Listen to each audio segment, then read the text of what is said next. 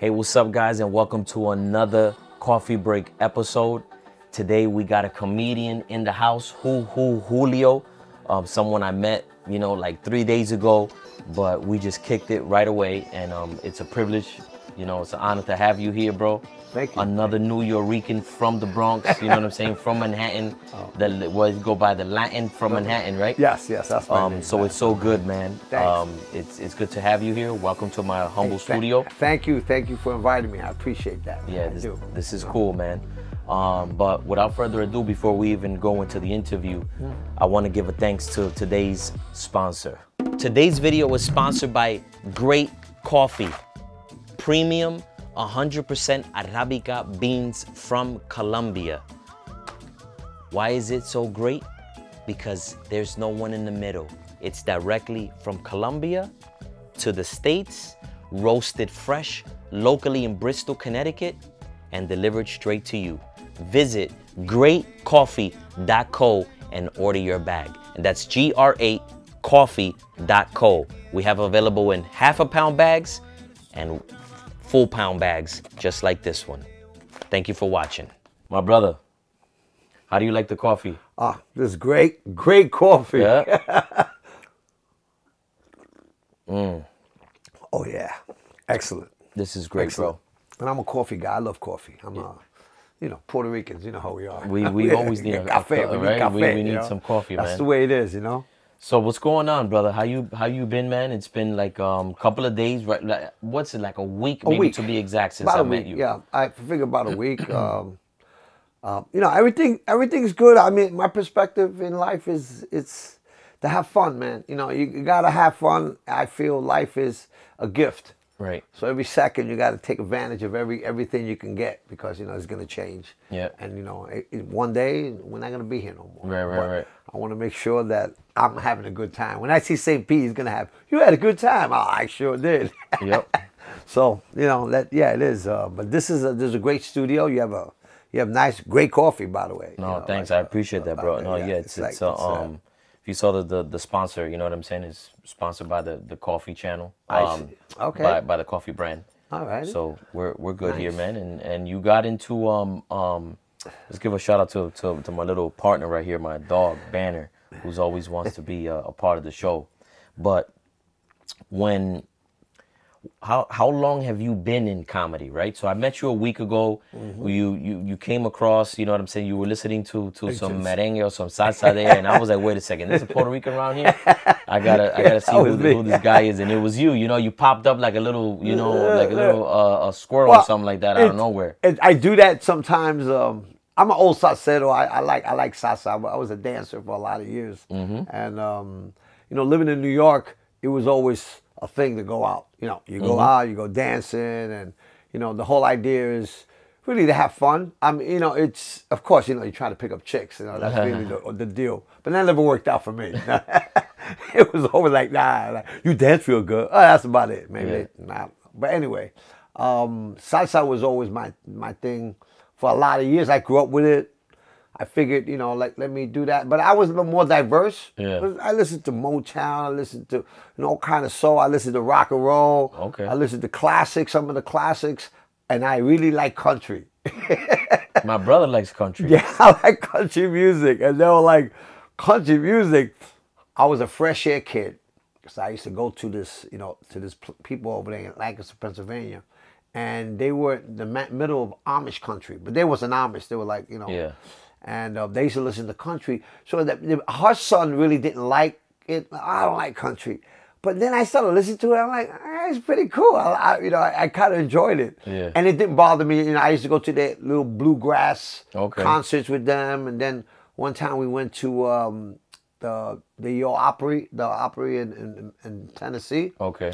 And I was like, wow, these guys are like really good. Like the talent was amazing. It's like, I just like musicians. I like music. Gotcha. I think music is the language of all. I haven't met a Latino yet that doesn't like music, especially a New Yorican, right? That's like music is in Manhattan, in New York, in the city. There's always music going on. Oh yeah, it's like I admire musicians. I think musicians are even though I'm a stand-up comedian and they say, oh, that's the hardest profession.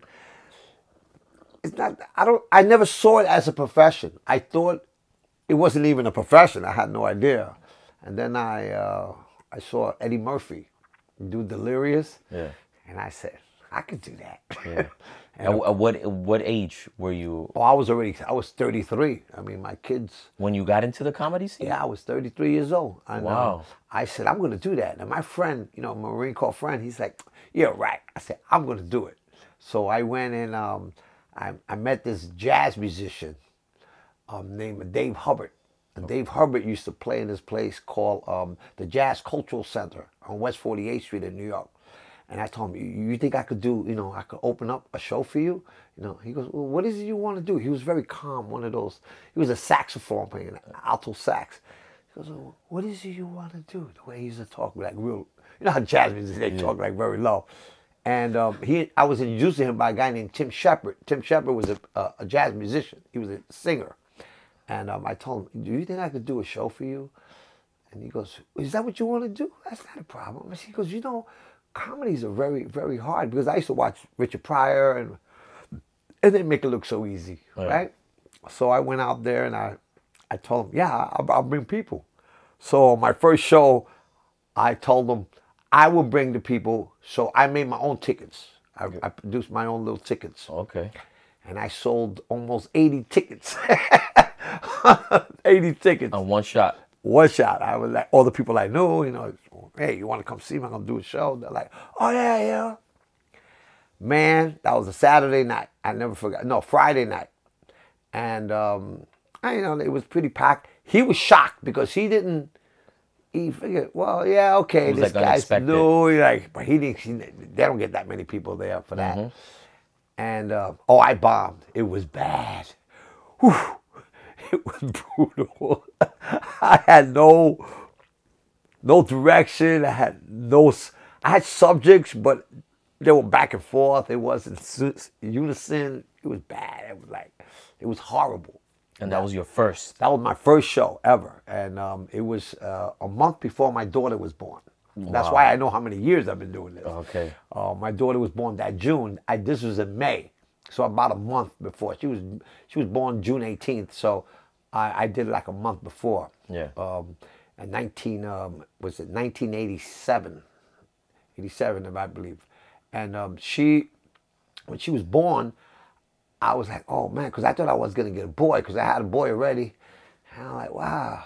And I was like, okay, now I'm really inspired to do some comedy. Yeah.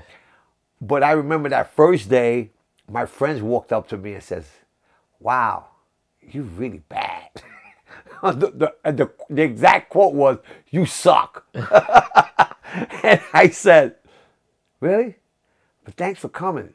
You know, I'm having a show tomorrow. Would you like to come?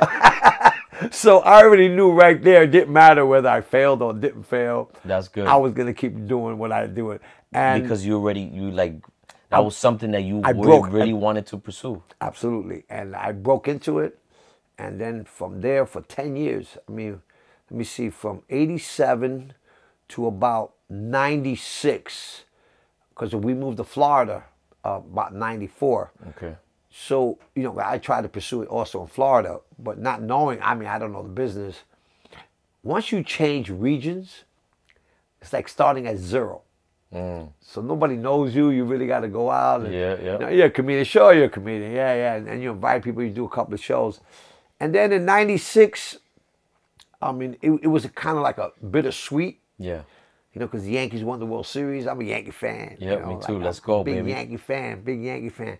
And I got into depression. You know, I'm a veteran. I'm a Vietnam vet, and it was like really hard. I didn't know what it was. I just one of those things. At the same time, you know, got divorced too. So okay, so you got double whammies. Yeah, I was getting whammed left and right. So I was like really, really depressed. Yeah. And you know, my mother called me out of nowhere, and you come to Puerto Rico. So I actually lived in Puerto Rico for a couple of years, and that was another experience, because I'm Puerto Rican, but I'm a New Yorican. I'm not a Puerto Rican. Right. So in Puerto Rico, you know, you're not Puerto Rican. So no eres boricua. Hey, afuera. Yeah. Oh, okay. Well, you know, it didn't bother me that much because, all right. But it was like a new culture. I lived in Vieques, Puerto Rico, which is a little island. Yep. And I had it was great. I mean, it was like a relaxation. I got my mind. My mother told me, don't work, don't do nothing. I just want you to relax. Right. And I felt kind of guilty. I always worked all my life. I'm not used to just living off somebody. You know what I mean? So, you know, and then that's, you know, that was my roll back. And from that point, I did, you know, I started doing comedy again. And so while you were in Puerto Rico, you didn't try to, like, you know, no, that first year, do no comedy. So it was more of like a recalibration for you. Yeah, I had to recalibrate. I was like, you know, remember, I just got divorced. I really didn't call my kids a lot, and that's something that I promised myself that I would never do. Yeah. And it was like, yeah. But yeah, you know, you keep going. Yeah, bro. And you came back, and you went through it. Right? Yeah, man. It's hard, but yeah. No, you keep going. Yeah. But you know, like I never really prayed before. Yeah. And that helped. Yeah. A lot. Yeah. No problem, bro. It's all good, man. Yeah. Anyway. Yep. God is good, I'm bro. back. I'm back. Yeah. No, you're back and you're ready to attack, bro. Oh yeah. Without a doubt. Without you know a what doubt. I'm saying? You got your kids, right? You speak to your kids. My kids are they're good people. Yeah. I mean, my daughter, my youngest one, she's 36. Yeah.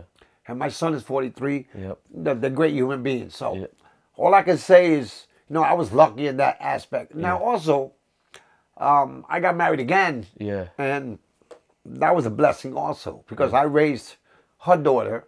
And she's my other daughter. Wow, look at that. So, you know, like, you know, I kind of did that part. And I felt like, oh, good. I'm accomplishing something because I felt like, you know, worthless. Yeah.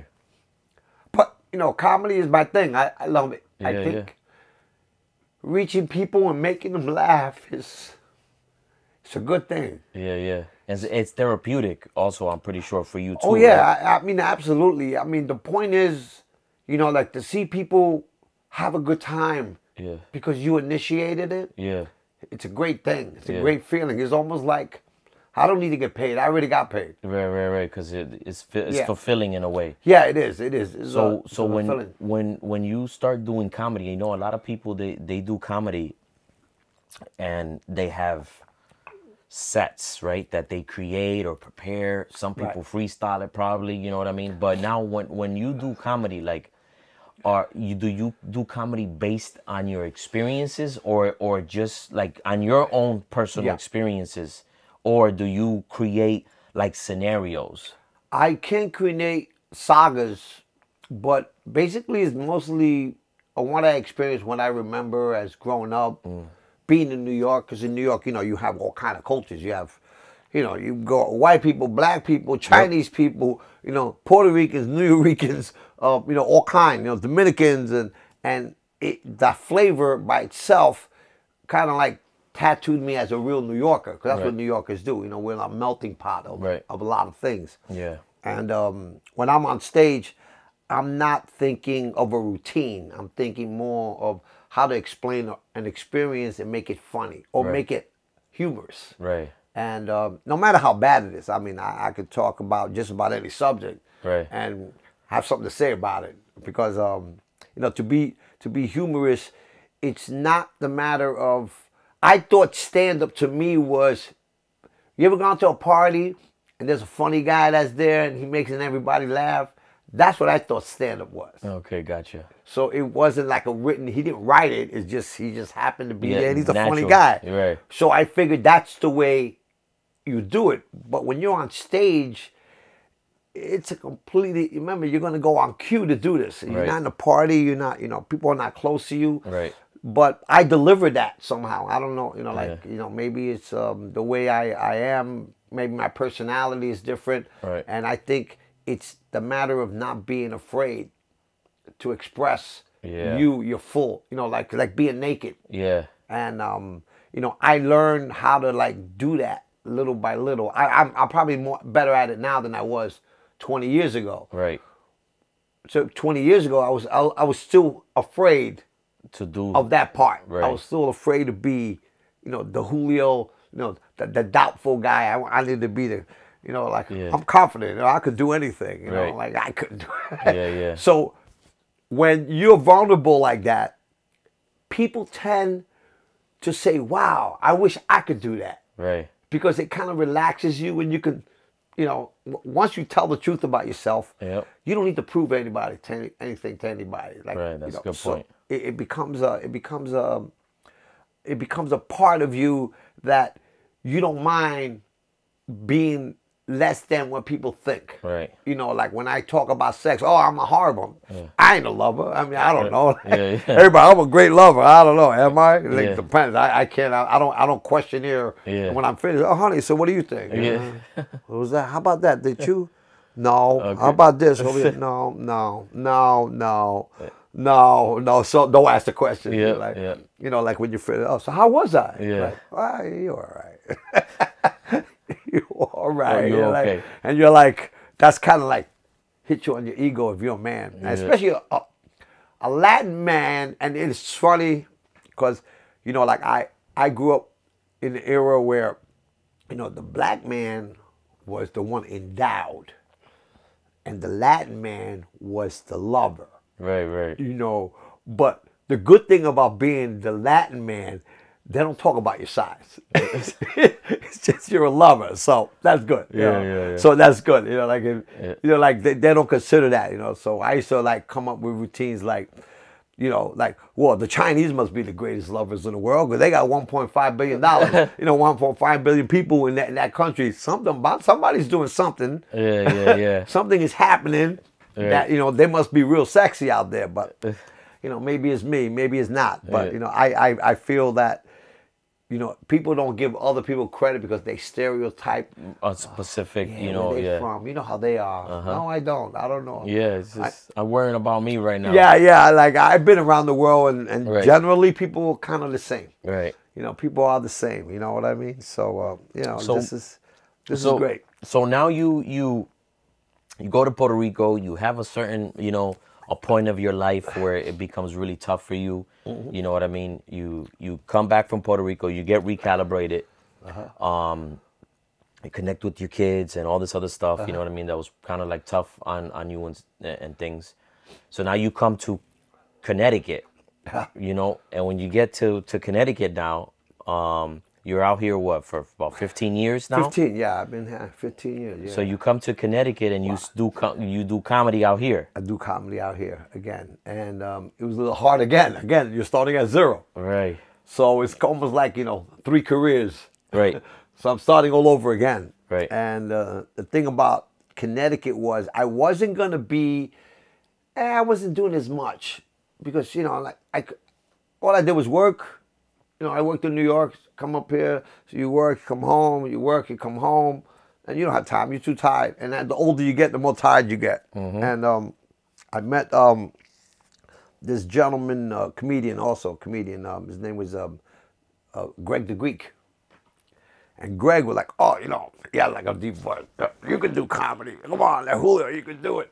And so I decided to do, maybe like a couple of years ago, to do shows up here locally.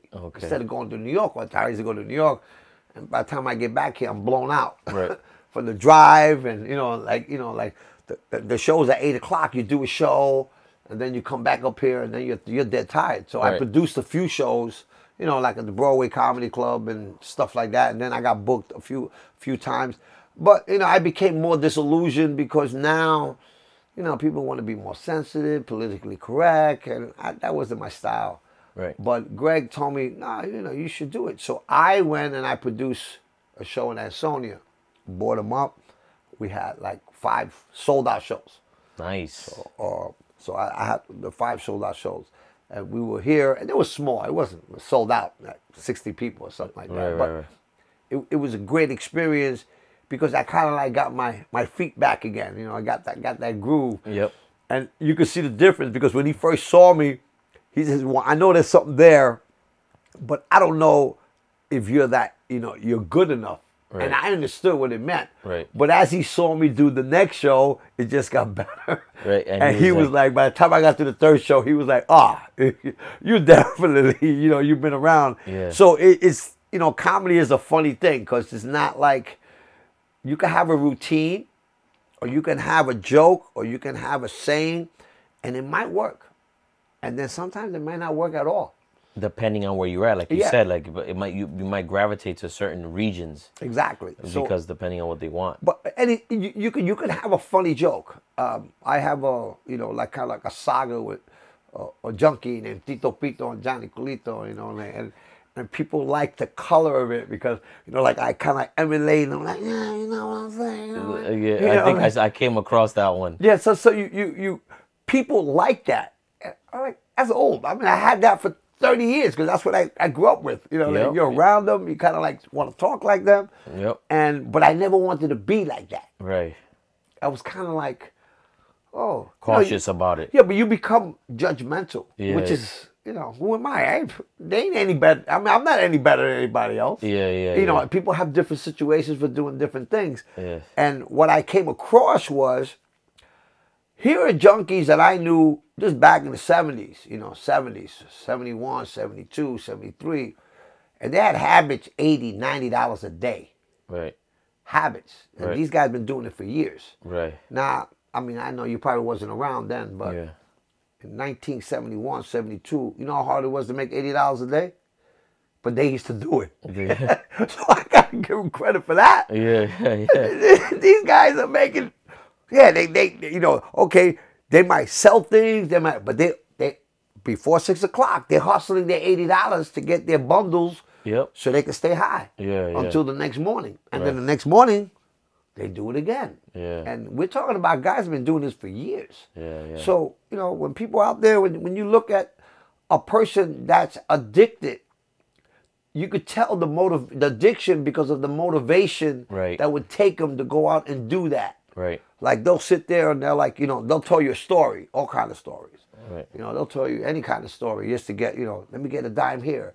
But they'll get a dime here, a dime there, a dime there, $1 there. But before you know it, they'll gather $80. Or, they're going to get something. They might steal something, resell it.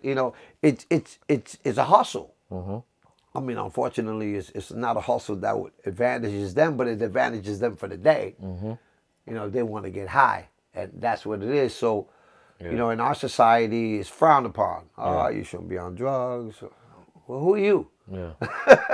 You're telling them, how do you know? Like, these guys go through whatever they're going through.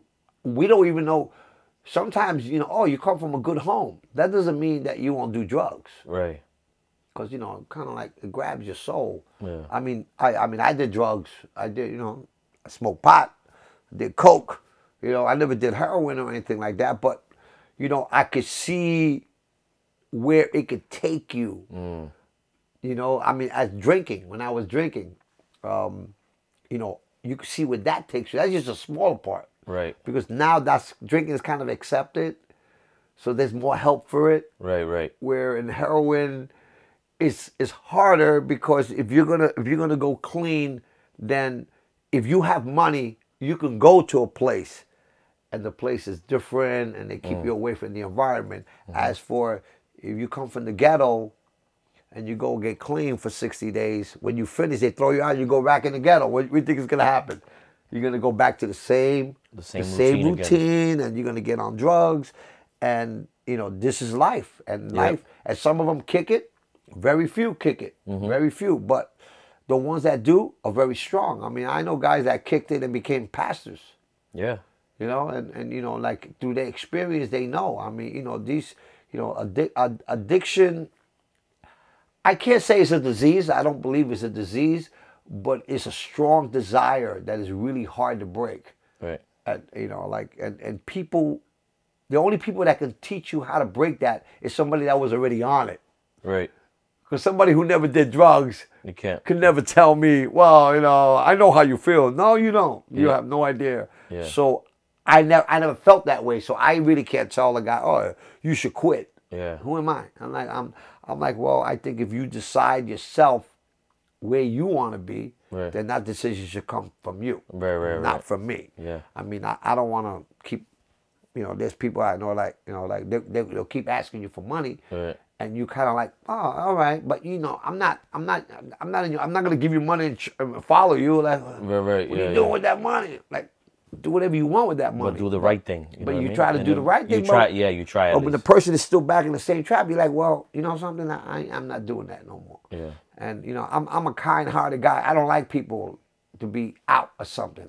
Yeah. I'll give you, you know, like if you don't have $1, I'd rather give you my last dollar Right. because I know I'm gonna get $1. Yeah. But I don't know, maybe I don't know. You probably think the same yeah, way. yeah, You know? of course, yeah. You know, somebody needs $1. Here, don't because worry they look about like you're not. There's no way you're gonna get the $1. Oh, yeah. But I'm gonna give you $1. I'm gonna go get my $1. Maybe Yeah. that's God's way of saying, don't worry, just give. It's gonna come back. Yeah.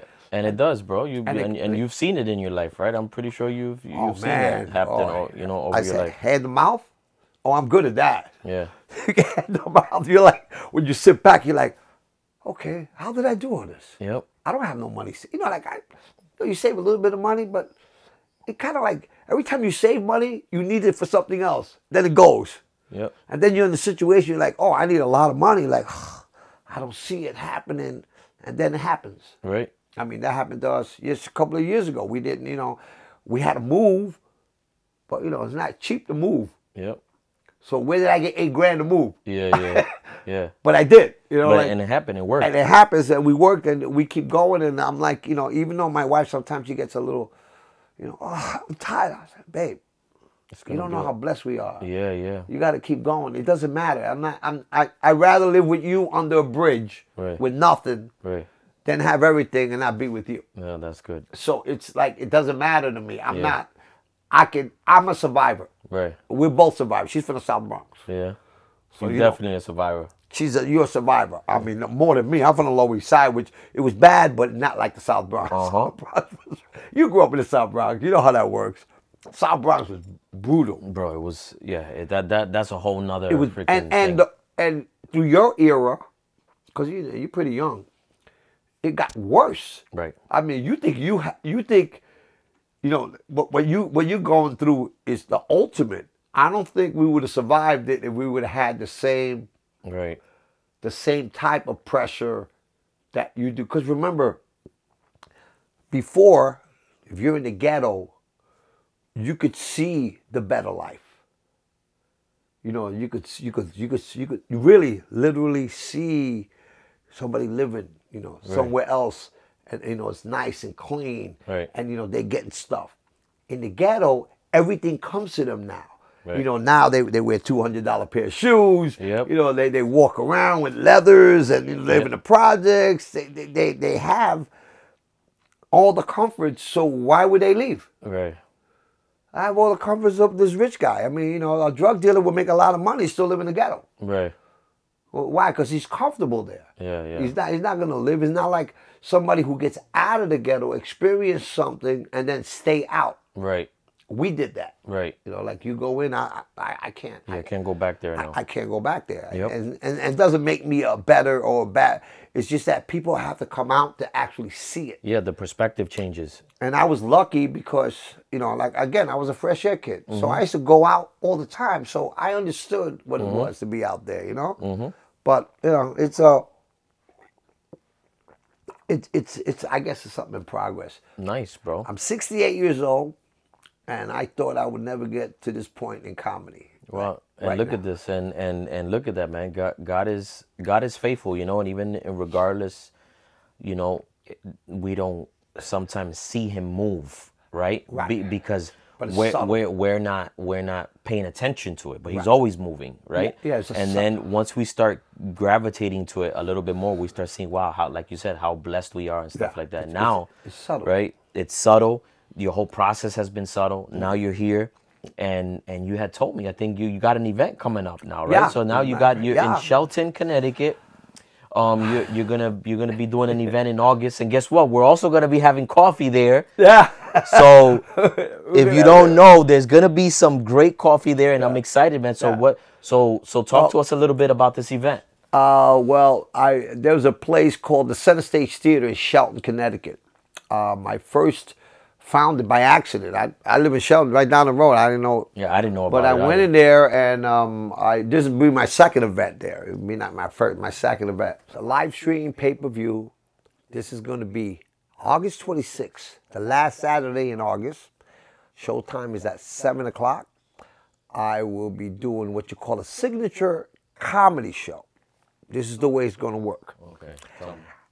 You purchase my signature T-shirt, which is WhowhoJulio, the Lamb from Manhattan. Okay. T-shirt is $30, and with that, you get an entrance to the show. Gotcha. So now you have an entrance to the show, but there is a catch. And the catch is, you got to wear the T-shirt. So you got to wear the T-shirt to the show. That's what makes it a signature shirt. Okay.